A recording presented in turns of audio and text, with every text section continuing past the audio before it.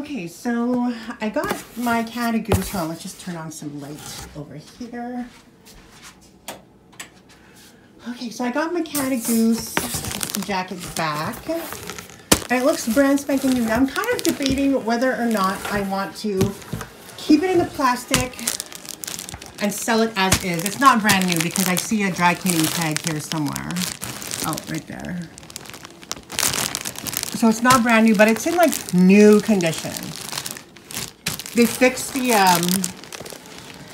arm so it doesn't have like the like it's not bleeding anymore. But for all I know, they could have replaced the whole thing. Who knows, right? But yeah. And they also replaced the hologram. So I mean, like, if I were to sell this during the holidays, like, hello, they wouldn't, like, who wouldn't want to receive it like this from Canada Goose in the box? And they also included this Canada Goose, like, dust cover for the jacket for free. Like, hello. This is a $1,200 jacket. Ah!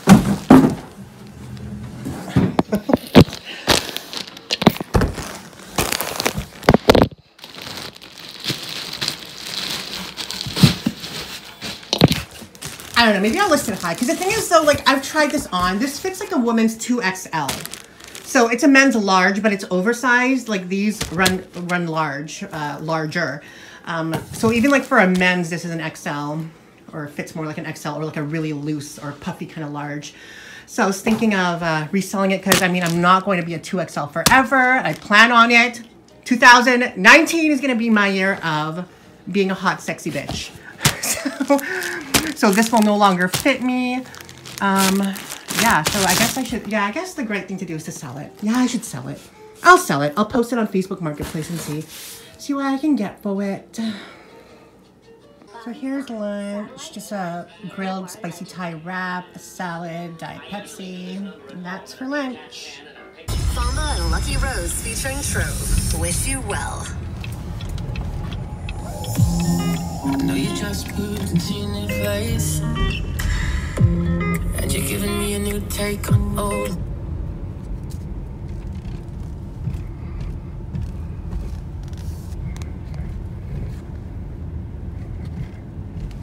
Let's park over here. I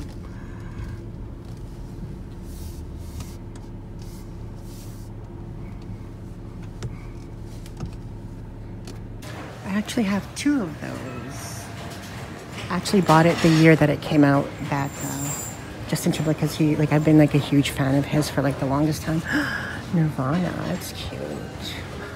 Oh, they have Little Mermaid on Blu-ray for $5. That's actually a really good deal.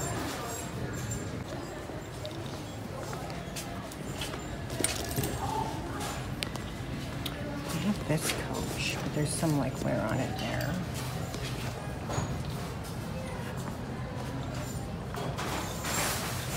This coach, it's kind of cute, $38. Is it even authentic? I don't even know. No, I don't think it is. Yeah, this isn't authentic at all.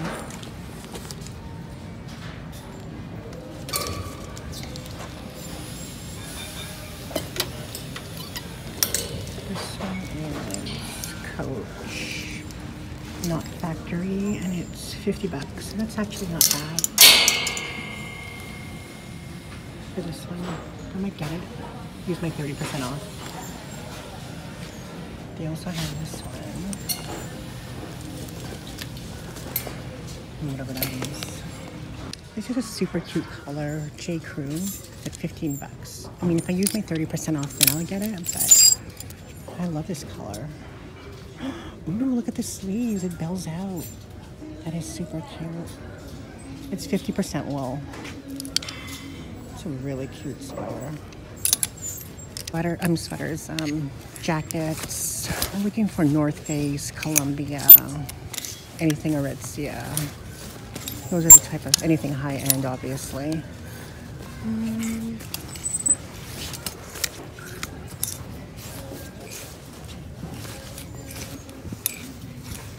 Funny, they took down the no filming sign at the door, but I'm still not going to film people. Obviously, if I see like a hot guy or something, I'm not going to film him out of respect one day I will have a brand deal with this Tommy Hilfiger is $55. Super expensive, but it has the hood. That's cute. One day I'm gonna have a brand deal with Value Village. I'm telling you guys right now. Even though sometimes I talk smack about them, I'm just real. I don't sugarcoat shit. If I feel something's expensive, I will let it be known. Hey guys! I always like to introduce myself as Miss Philly because people are like, no shit, Sherlock. Well, some people might not know that that's what I like to be called, is Miss Philly. Anyway, we just came from Value Village on Pembina. Really a whole lot of nothing, really. I mean, it was okay. I don't know why I bought what I bought. I mean, I kind of know why I bought what I bought. But I bought a Lululemon gym bag from Salvation Army for $30. I know that Play-Doh sells those for $70 because they were selling the exact same one for $70.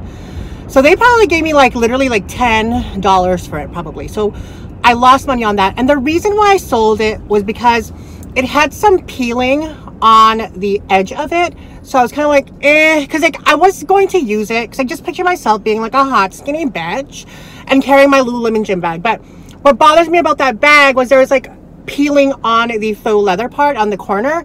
I mean, not the corner, the part that holds the strap. So I don't know why I bought this. Why did I buy this one? It was $50 minus 30%. So I literally paid like, how much did I pay for this bitch?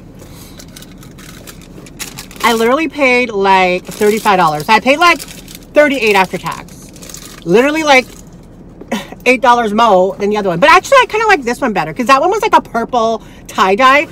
This one is like more like a gray, which is more, I think, better, like unisex, and I don't know. It's in really good condition. A little loose thread here and there, but I like this better because there's no like faux leather aside from the strap padding. So that's the only place that could possibly have some peeling, which it doesn't. But otherwise, the bag is in good condition. I actually prefer this style better. The other one is more kind of like neoprene material. This one is more like raincoat material. I feel like this will be more durable. Whatever. I'm just trying to justify my purchase. I'm probably going to keep it to myself because I need a hot, sexy gym bag when I'm working out as a skinny hot bitch. And I mean, I could use my Louis Vuitton one as well, but that's just too over the extra. I mean, it is a keep all 50, but and it's all like, it's really well used. So, I mean, I did travel to Toronto with it, which I liked. I got some looks, and that was nice. So, but yeah, so we got that. I'll show you more in depth of what it looks like. I sold that Coach bag, this Coach bag I sold for $46. I paid $20. No, actually I don't really pay $20. Well, no, I did pay $20. No, did I pay $20? I paid $20. I paid $40 for that and then this Matte and Nat bag together. So I basically made my money back. So if I don't even sell the Matte and Nat, I basically, you know, made $6 extra. And that's the way I like it, you know, because I just don't like to lose money.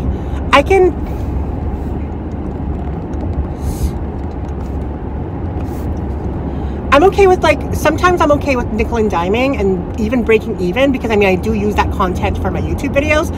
But losing money is just annoying as fuck. Me no likey la lose la money, okay? So, yeah, gym bag, Lululemon, and then a couple other things. Well, actually, I'll show you when we're at a red light. I don't want to show you while we're driving. Hello. Endanger people much. I was watching Allie's video about how she suffers from depression and anxiety, and I commented on her video. I told her, you know, I hope she gets through it because, you know, at first I was like, okay, why are you depressed? And I hate that I think like that, but I'm going to be real with you. That's what I was thinking, you know? But at the same time, I've gone through that depression, anxiety, and but I mean, hello, I'm a fat Asian tranny, like who wouldn't be depressed? I can relate to people going through that because I went through it, and depression is not a joke. I mean, I used to have a friend from a long time ago, and she used to suffer from anxiety and depression, and at the time I was over mine, and I got over it myself. And maybe because I had this mentality where I did it myself without the use of medication or anything like that, or therapy. Why can't you get over it? You know, that was my mentality back then. And I kind of pushed that friend away, and she was just really angry at me because she's like, why the fuck are you, you know, not being sensitive to me? Why aren't you being more supportive as a friend? And I kind of regret that. And we still have each other on social media and occasionally message each other here and there, but back then we used to talk like every day.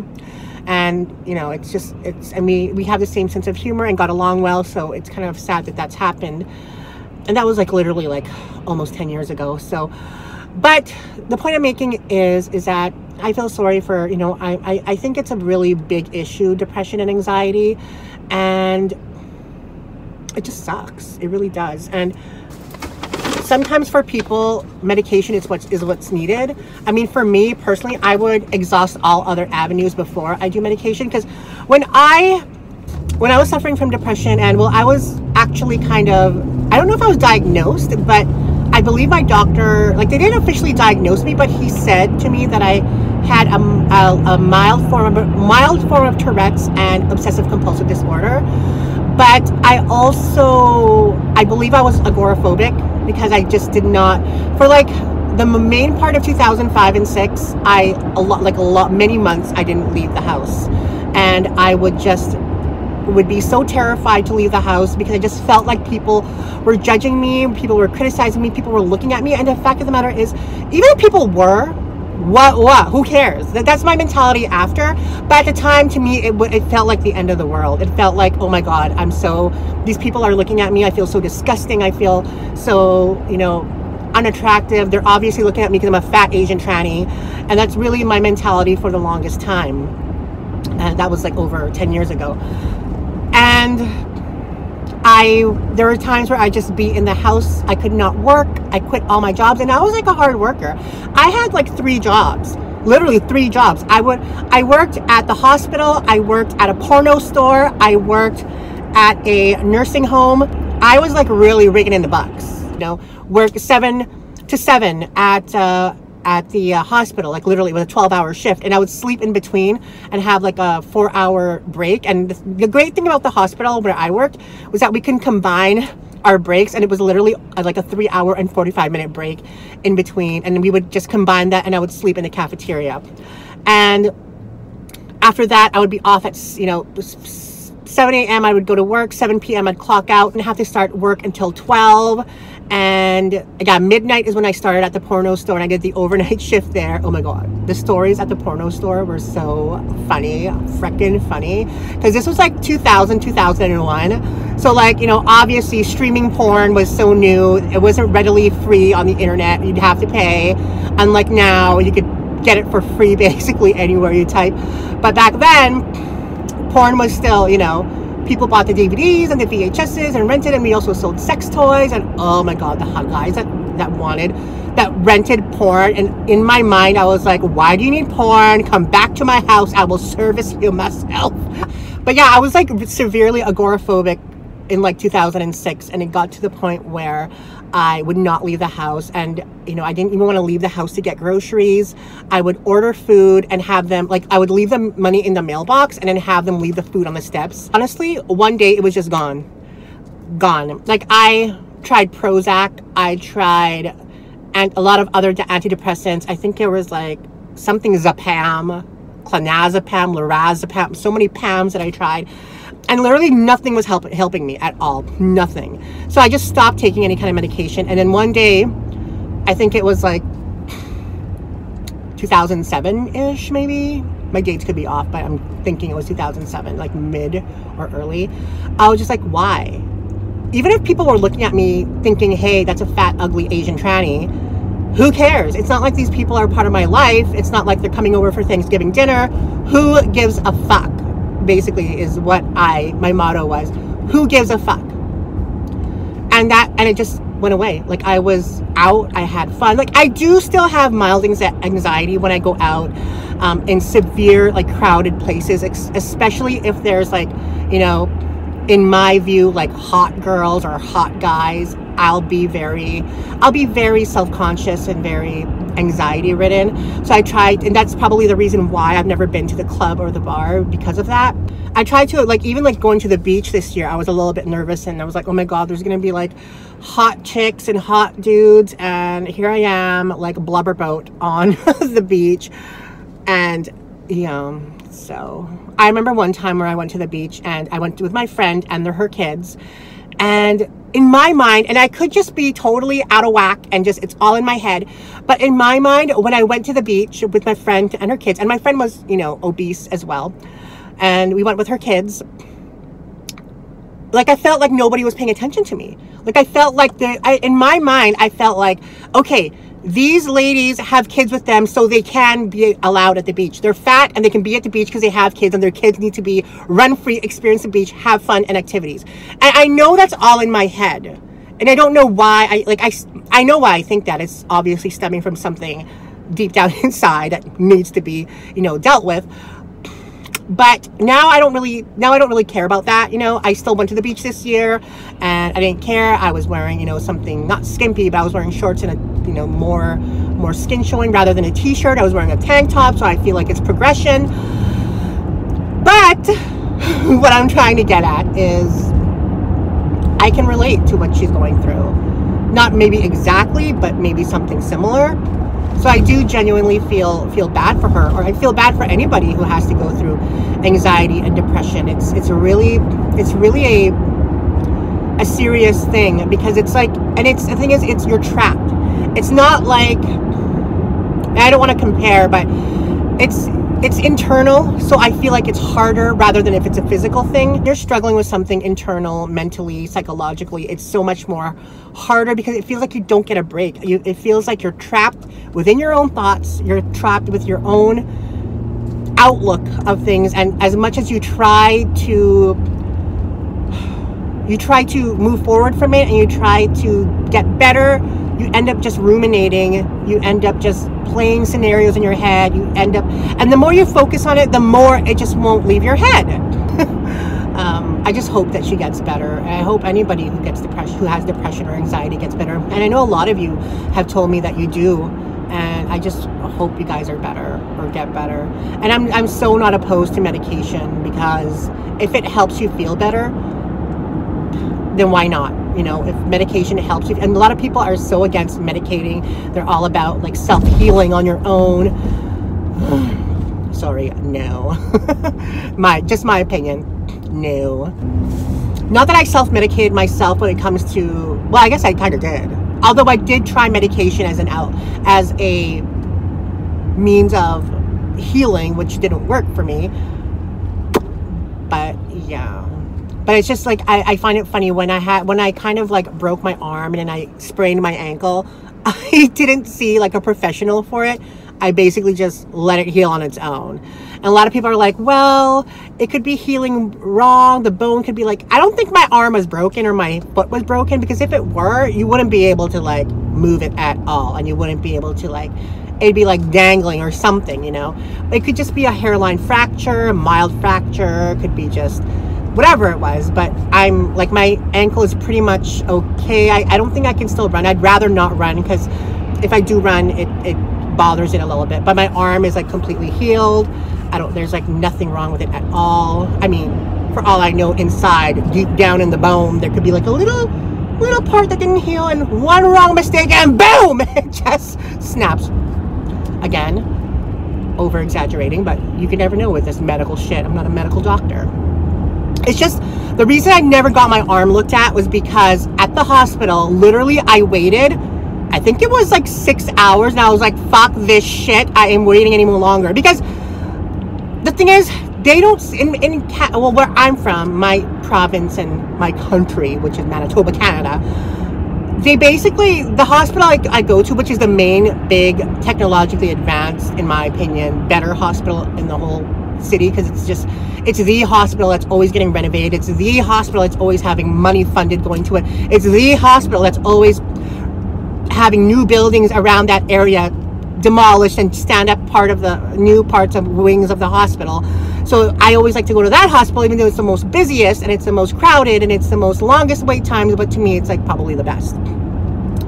Anyway, when I went to the hospital, I was literally, I think I was there for 6 hours, possibly 9 hours. I think it was 6 though. And then I was just like, I'm not, and I'm looking, and the thing is, they don't see you based on when you check in. They see you based on your emergency, because it was an emergency room that I went to. And it was a time where I just could not move my arm because it was like numb and it hurt like hell. And I did like my own little kind of sling. I think I have a vlog on that actually. And the thing is, I was waiting and waiting, almost gonna come up. Someone new would come in with a bigger injury. Waiting, almost me. Someone comes up with a bigger injury. And I'm looking around the waiting room. I'm like, okay, that guy's gushing out of his head. This woman beside me has this thing going on with her neck. These are more, like literally, these people are more important. Like they're more deemed as emergency than I was. And it got to a point where I was like, yeah, like I said, fuck this shit. I'm going home. And I think I went back for another time. And the thing is, I couldn't even go to a walk-in clinic because a walk-in clinic would need me to get an x-ray, which would then send me to the hospital, which then would mean I'd have to wait more. Ugh. So even though Canada's system is free, there's a lot of waiting. Waiting for surgeries, waiting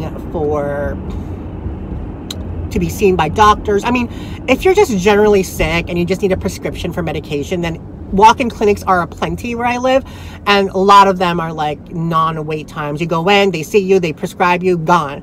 But when it comes to the hospitals and you need to see like a specialist or something, long wait times. Like even like my surgery, like woohoo, that one, I've been on the wait list literally for how long? I think actually it hasn't been that long. Has it been long? July? Is that long? No, I think I called in April. No, maybe March, possibly March. Yeah, March I called them. July is when they saw me. No, July was when they called me back. Yeah, 4 months to call me back to book an appointment for October. So like from March to July, zip, no word from them. Called me in July, tells me they're booking me an appointment in October. So after the 4 months, it was 3 months. And that was October. Everything we settled. And then I didn't hear from them until literally yesterday. And they were like, your appointment is on Friday. I'm like, oh, you're not even going to ask me if that works for me? I didn't say that, but I ain't going to be a picky bitch because, I've been waiting for so long. So, and I had another appointment this Friday in the morning.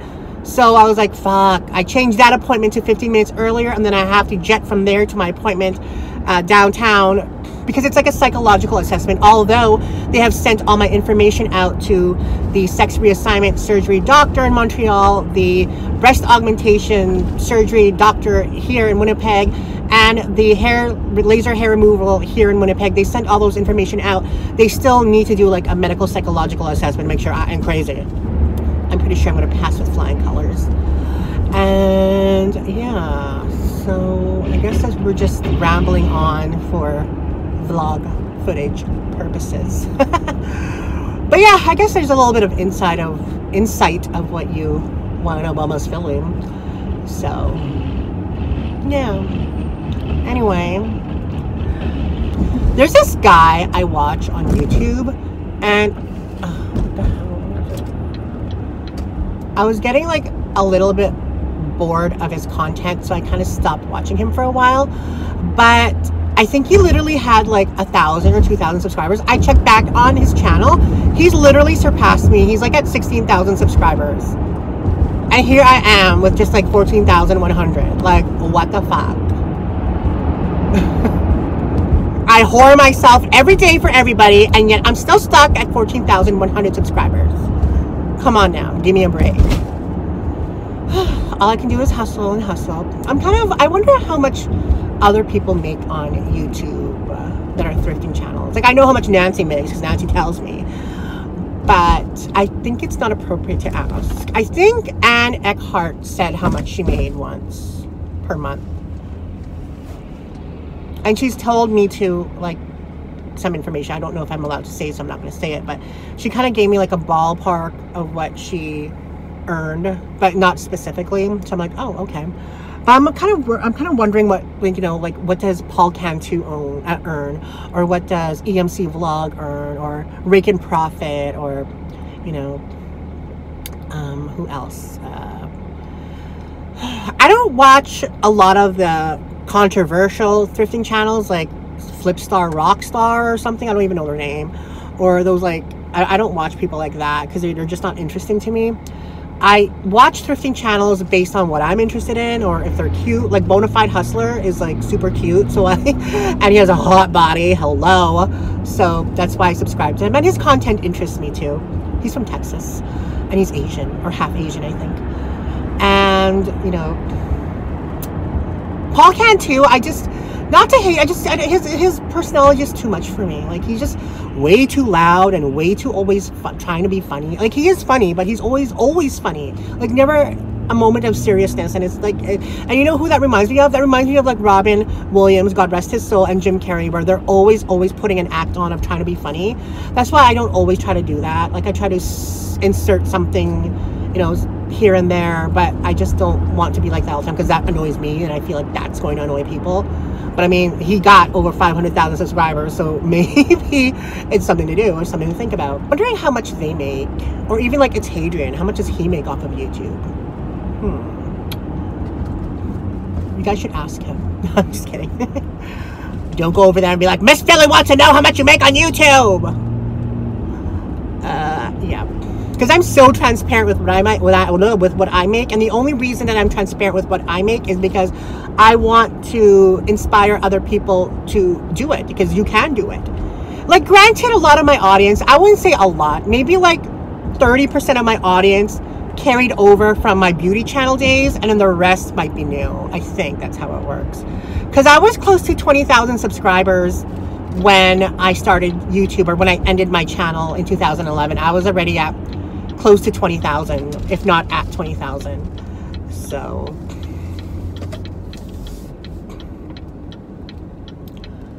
can I go through here?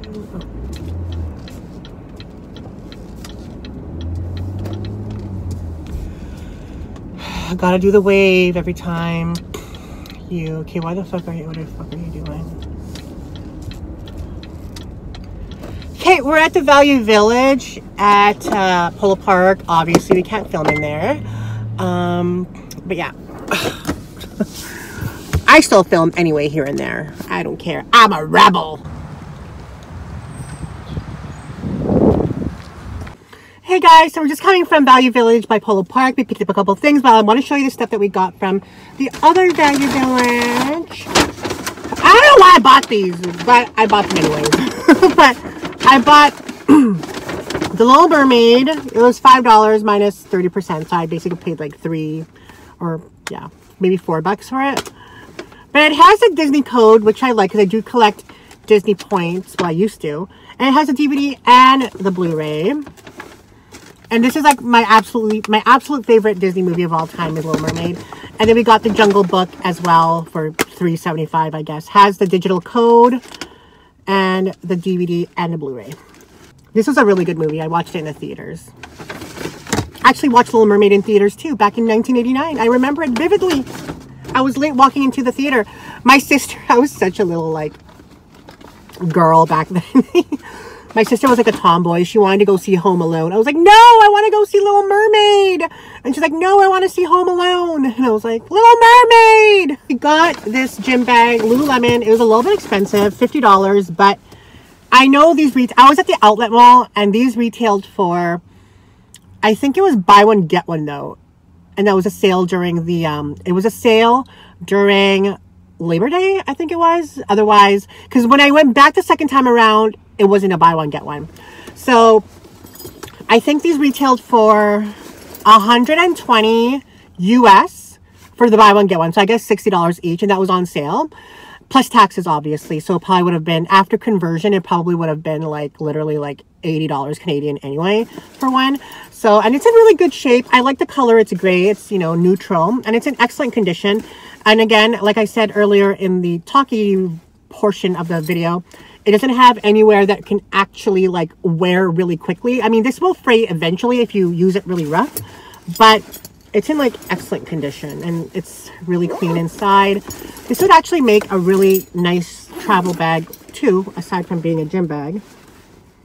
And it doesn't smell funky. It doesn't, you know, it's clean inside. There's no funky ass stains, like sweat stains or anything. I basically paid like probably about 38, maybe 40 for it. So it's not too bad for a Lululemon. And then the thing that we got from here is this Columbia jacket. It's a men's medium, but it fits a woman's large. And I got it because, again, hood intact and the price is amazing. $13. And it has the interchangeable lining inside that's included the fleece. All the other Columbia jackets were priced minimum $35. So maybe they missed this, but it was priced at $13. And I like the color. I do like light colors during the winter. I just feel like it's more inviting, more, even though I'm always wearing dark. I just like, if I was a skinny bitch, I would totally wear light colors. Like, I love white, so, and white men. This Coach wallet, $3. I thought it was, I like the mustard color. There is a lot of wear on it, and like the inside has a lot of marks, but for $3, authentic Coach. It's not ripped. It's not severely stained. You can, like, I can get a lot of use for this, and it's just a cute little, and I'll clean it up as much as I can. The interior zip pocket, though, is hella, like, messed up. Like, I'm going to try and clean it as much as I can. I don't know what the fuck someone did with that, but that's what it looks like. And for $3, you can't really beat that. I mean, Coach. Just use it as like a fuck around wallet. You know, the fuck you. I'm going to pay you with my fuck around wallet. Anyway, that's all that we got. Thank you guys for joining me today. I really appreciate it. And yeah, how are you guys doing? I hope you guys are doing fantabulous.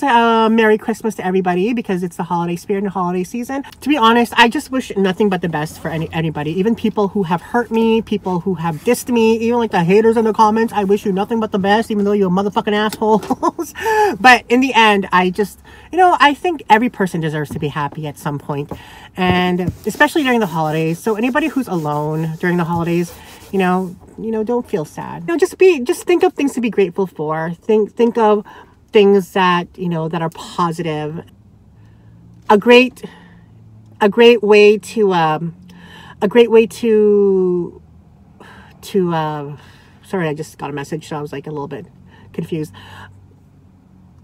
To not think of things is to meditate, because when you practice meditation, what I like to do is meditate in the shower. I'll just lie on the tub with the water like showering down on me, because, you know, it is hard for people to find time to meditate. But when you're, or do I mean masturbate? I'm just kidding. But when you're like in the shower, it's something you're doing. You're there already. It's quiet. It's, you know, you're on your own. You're doing your own thing. So take some time to like lay in the tub and just like, even if you don't fill the tub with water, just lay there with the water. It feels like a rain shower that's falling on you, and just relax. Don't think of anything. Just concentrate on your breathing in and out. And it even though it's only like 5 minutes, because I can't meditate for anything longer than 10 minutes. It's just like, hello, I have shit to do. But it's nice to not think of things and to take a break from thinking of things. Because when you're so focused on not wanting to think about something or something that's stressing you out, and that's all you think about all day, it's mentally exhausting. So even like 5 minutes, 10 minutes a day where you're not thinking of that gives you such clarity, and like gives you a break from that until that can, you know, pass through your life and eventually just like be gone. Like, I still struggle with that myself, so it's nice to just sit back and relax and think about nothing. It's a really good break, because our brains, I've read a lot of books and a lot of audible books about how our brain is constantly churning. We don't have any time to shut it off. Like, really the only time that we can shut it off is when we're sleeping. So if you're sleeping 8 hours a day, you're 16 hours a day, your brain is like moving, thinking, especially when it's thoughts that you don't want to think about. We all need a break from that. Anyway, that's all I have to say. Don't forget to remain positive, progressive, and productive. I'll see you in tomorrow's video. Bye.